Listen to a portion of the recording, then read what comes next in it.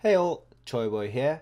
Welcome to another video. Today we're going to be talking about how you can invest $1,000 in Sharesies, more in detail about how you can diversify that $1,000 in Sharesies. I chose Sharesies because it's probably one of the uprising kind of popular platform we have in New Zealand, and I use it myself, so I think it's a nice pick of platform. It has funds, it got company stocks for New Zealand based ones, and it's also looking into adding US stocks in the near future, so it's pretty interesting. And I do want to say thank you for subscribing to the channel. I've seen a lot of subscribers subscribing nowadays to the channel. It's really motivating, despite the fact that I haven't been uploading much because I've been mentally stressed because of the lockdown period and also at work as well. So it hasn't been a really good time for me. I'm talking to a counselor and all that kind of stuff. So that's the main reason why I haven't been uploading so often. Hopefully I can get through this video and put this out pretty soon. So stay tuned and let's get straight into it. I got a presentation for you today. Disclaimer before we get into it. Please note that I'm not a financial advisor. I'm not legally allowed to give people financial advice.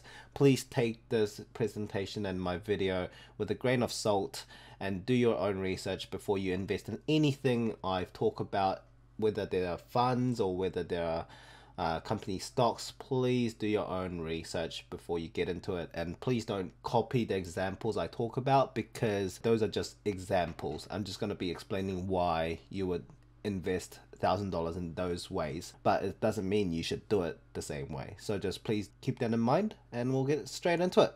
First one is funds. So let's move my webcam here. Funds, there's two main types of funds that you should be aware of. There's ETFs and there's managed funds. ETF stands for exchange traded funds. It pretty much mimics the market trend for a certain sector.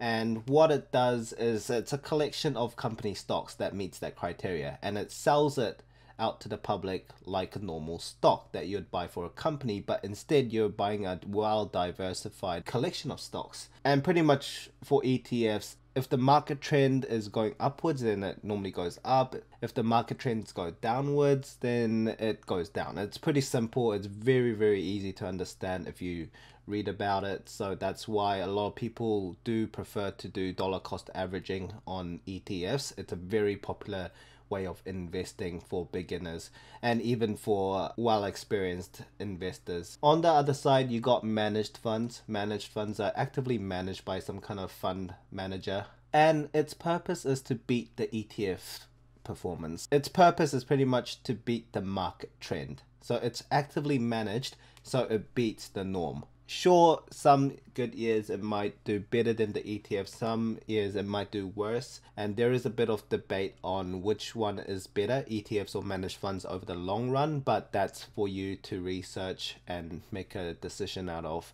But if you were to do $1,000 just in funds, this is how you could do it. So $1,000 in funds. So there's two ways you can really do it. You can do NZ based, mainly because maybe you think the US economy is not looking that great and you don't really want to touch it. You don't want to touch Europe, you don't want to touch Asia or anything like that. You just want to focus on New Zealand based stuff. Then you can do New Zealand based funds. There's quite a bit in Sharesies. For example, the NZ top 10 is my favorite amongst all of it, to be honest. Mainly because New Zealand economy is pretty small in my opinion, and the New Zealand top 10 covers a lot of the good side of the economy, and the NZ top 50 is a bit more popular in my opinion amongst the public, but I think the NZ 50 is a bit more riskier than the NZ top 10 because the NZ 50 has a lot of companies that are also being hit really hard due to COVID-19, and it's not as robust as S&P 500, comparing it to the NZ top 50. So I think NZ top 10 compares well to S&P 500 more than the top 50. So that's one reason why I put more money into NZ top 10. NZ Responsible Fund is a fund managed by AMP. I personally don't really like managed funds, to be honest, but it's something that a lot of people do prefer to get into to beat the market pretty much. Please do that with your own research, but you could put 200 bucks into responsible fund, and you can do a bit of bond funds. Bond funds pretty much a collection of bonds from governments and companies. And then you got the NZ dividend fund, which has a collection of companies that pays good dividends. If you were to do a dividend portfolio, then I would prefer to actually invest into the company themselves rather than a fund, because I don't think it performs that well compared to if I were to do it myself with individual companies. So that's how you could do it with the NZ fund. Then you got a more global one. For example, you can put a lot of your money in the US large growth fund, which is pretty much like a replica of the S&P 250 or something like that. Then you can put in the NZ top 50 if you would like. You can replace that with the NZ top 10. You can put into some Australian top 20 fund, because they talk about the Australian economy is gonna do better, and people are expecting the stock market to follow the same trend. At this point in time, I do want to tell you the economy does not directly correlate or is not proportional to the stock market trend. It's not the same thing. And just because one thing is doing good does not mean the other has to do good, and vice versa. If the other does bad, the other doesn't have to do as bad.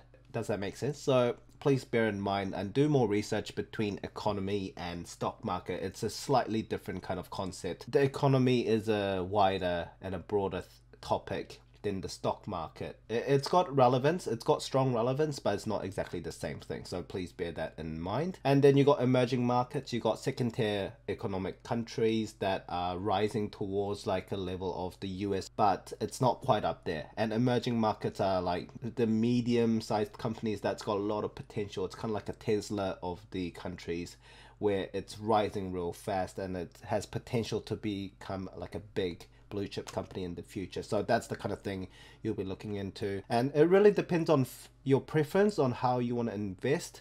NZ based funds does seem a bit more safer nowadays, just due to the uncertainty in the global scale. So that's the things you have to look into when you want to get into funds. These are just examples. These are decent portfolios.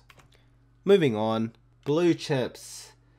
Who doesn't like blue chips? So not going to be having an example for blue chips. I'll be explaining more portfolio examples, well balanced, low risk, balanced, and high risk portfolios later on. So please stay till the end, because that's when I'll be giving out more better examples of a collection of funds and companies as well. Blue chip companies are pretty simple. It's companies that has a good national reputation, and it has a good financial record, and pretty much has a cash flow, whether it's a good economy or not. So it's normally the things that people will continue to use whether the economy is going up or down. So those are the kind of companies that attract a lot of people, because it's a safer option compared to smaller companies and medium-sized companies. Like for example, Tesla is not considered a blue chip, but has a lot of potential to become a blue chip. That's the main difference here. Tesla can be very volatile depending on whatever situation, where blue chips are a bit more stable in that sense. And for example, in the US, you got blue chips like Apple, Microsoft, and Amazon, and you got like Walmart. You got the companies that are big, they drive the economy, they have a big portion of the economy pretty much, and that's the kind of things that makes a blue chip and a big company.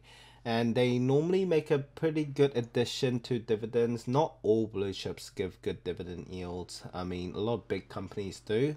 They don't necessarily have to be a blue chip. It's not that clear on what makes a company a blue chip, or just a big company, or just a medium-sized company. There's no clear indication. It's kind of like up to you really. But I guess there is a bit of concepts behind what makes them in each kind of category. So blue chips are very popular in that kind of sense. It's a safer option for investors in the long run. Then you got SMEs and small caps. They're normally a bit higher risk, but can yield higher results, higher rewards.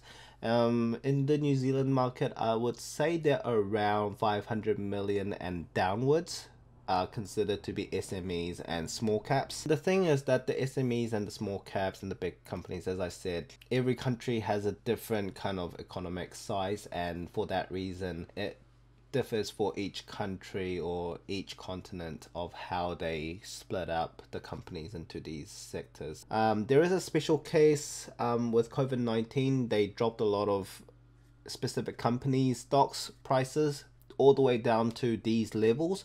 Like for example, Kathmandu used to be a well over $1 billion company. Now it was worth below 500 mil at a certain point. So that's the kind of thing that is special about nowadays, which causes some discussions and debates to make on if it will recover back to more than $1 billion or not. And that's the kind of things you'll be looking into. That's a kind of a not so common thing, even for a global financial crisis. You don't expect a company to just go a fifth of its stock price in a month. It's not that common at all. Very historic, really. Those are the things you'd be looking into in SMEs, as you want to take a bit more of a gamble and you want to make a better reward in the long term. And lastly, what you've been waiting for is the portfolio examples. Portfolio options, there's really two main options. Do you want to go low risk or high risk?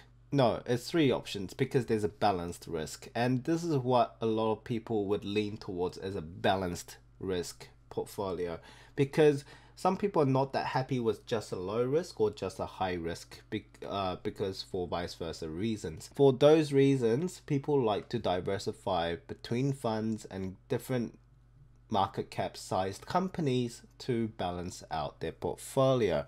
Obviously, depending on the times, and especially with the speculative and uncertain times like now, people tend to make a lot of mistakes in how they try to time the market and stuff like that. So it's quite risky times, and a lot of people make mistakes at this time, so please beware of that. In the long term, if you want to go low risk, you'd be going into funds and blue chips and big companies, and maybe even a dividend portfolio. That one's a bit debatable, mainly because you can see that a lot of New Zealand companies, well-known New Zealand companies, has cancelled their dividends. Like I'm pretty sure all the travel-based ones and retail-based ones, Kathmandu, Z Energy also cancelled their dividends. If you were holding these companies, then you would have been a bit screwed there. So that's debatable if it's a low risk, because you wouldn't have got your passive for the half year. On the higher risk parts, you got SMEs, you got small caps, and you got the COVID-19 impacted ones. Those are a big gamble because you don't know if some of them actually going to recover from it. Remember, if a financial crisis comes, it can even knock out a big company. You just don't know about the future of a company, and if a company does one or two big mistakes, they're gone. It's not that easy for a company to go bankrupt, especially if it's a big company, but it does happen. So just bear that in mind. And not all COVID-19 impacted companies would be a good deal, because some of them might not recover. So just bear that in mind when you look into these kind of portfolios and examples. First one is low risk example. So how would I do a $1,000 portfolio on a low risk based portfolio? Now I would have some funds and some blue chips. That's the main kind of thing you'd be looking for low risk. NZ Bond Fund, New Zealand Responsible Fund, and an NZ Top 10 Fund. Those will be my top three if I did want to put some funds in. To be honest, personally, I would just put it under NZ Top 10, all that $500 into NZ Top 10. I think that's a better choice for my kind of level, but I guess diversifying even within the funds is not a bad idea. And I'll have some blue chips. For example, I have a bank, Westpac, got Fish and Paykel Healthcare, got A2 Milk, got the Auckland Airport, and Spark Telecommunications. They all represent a different sector, as you can see: banking, healthcare products, dairy, travel-based airport infrastructure, and telecommunication infrastructure and service. So these all serve a different sector, so diversifying amongst a broad wide range of sectors is really important, because if a certain sector is going to get impacted so hard for some reason, for example, COVID-19 hit the retail, travel and entertainment really hard for obvious reasons, social distancing and people not going out of their homes and stuff like that. Yeah, those got really wrecked. For example, Auckland Airport would be the one that got impacted the most out of these companies here. But bank still runs, they still get the cash. Sure, they dropping the interest rates and stuff like that, but they still make money at a time like this. Fisher & Paykel Healthcare, they make products for COVID-19, specifically respiratory products and stuff like that, so that's not bad. A2 Milk, they make milk. I mean, people are not going to change milk just because the economy is bad. They're going to keep drinking whatever they were drinking. Spark Telecommunications, I mean, people use phones and landlines and broadband regardless.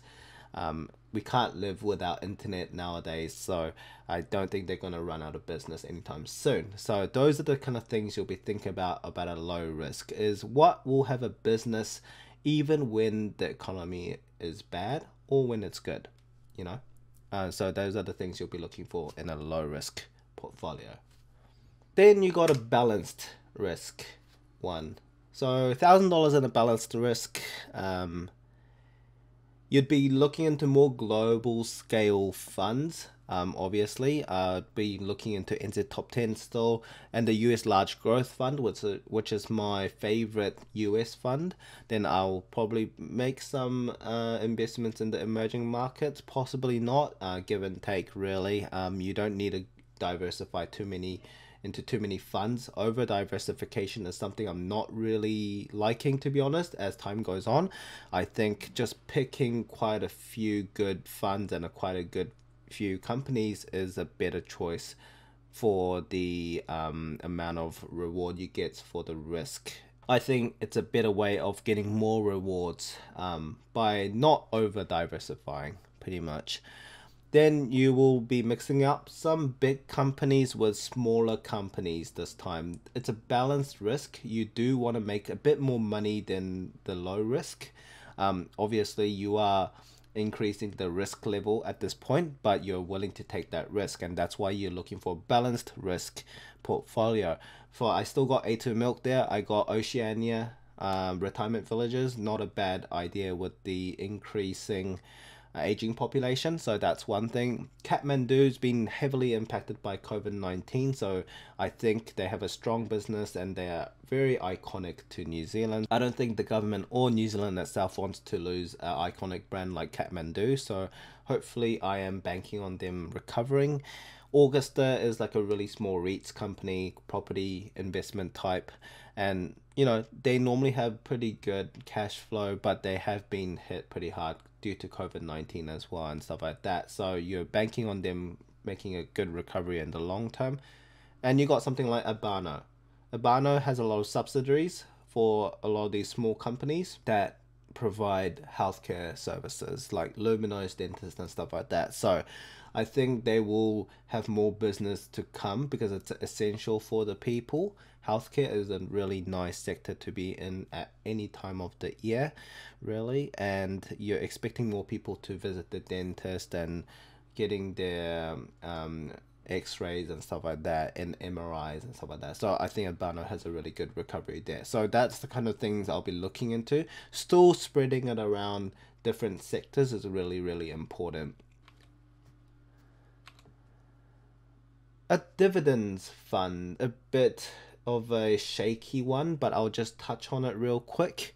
For example, I'll be banking it on bigger companies for dividends, because bigger companies has a better chance of paying out the dividends as expected instead of just cancelling it. Obviously, COVID-19 has not been nice to a lot of big companies as well, and they are forcing like Air New Zealand, Auckland Airport, Z Energy as I expected as well. Those are all big companies and they fail to pay out their dividends for obvious reasons. So I think that's the kind of things you need to think about, is what are the things that people will use regardless of anything really, unless the world just blows up, right? So banks are normally like my best bets because they're normally like the ones that drive the economy in a country, especially in a small country like Australia and New Zealand. You got Sky City there as well. They normally have a really good one, but obviously they've been impacted by COVID-19. You got KPG, which is Kiwi Property Group, which holds a lot of shopping malls and stuff like that, and they rent it out to tenants.